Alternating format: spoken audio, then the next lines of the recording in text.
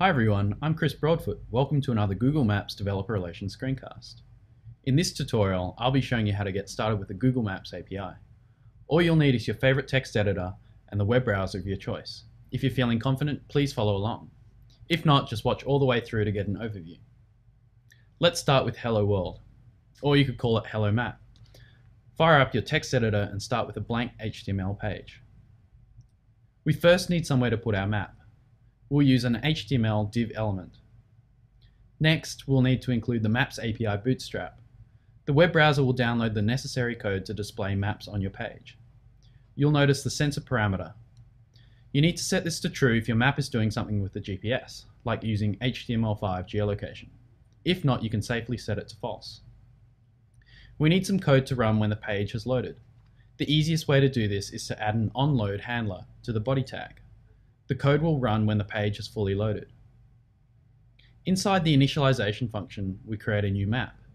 Everything in the Google Maps API is namespace under google.maps.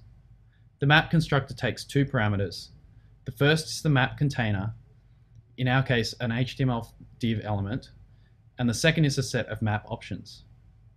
Let's first ignore the map options and just create a map.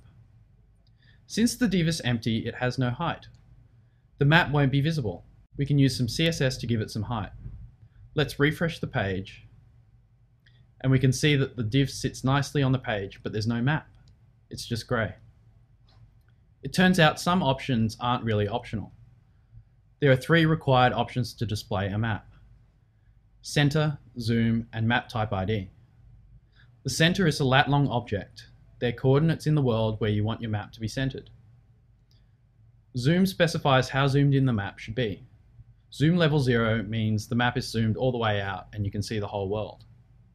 Changing map type ID will change the base map. Here we're using road map, but you could use satellite, for instance.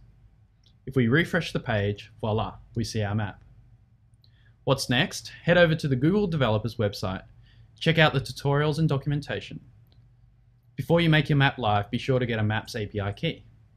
Thanks for listening. Now get out there and start building the next awesome map app.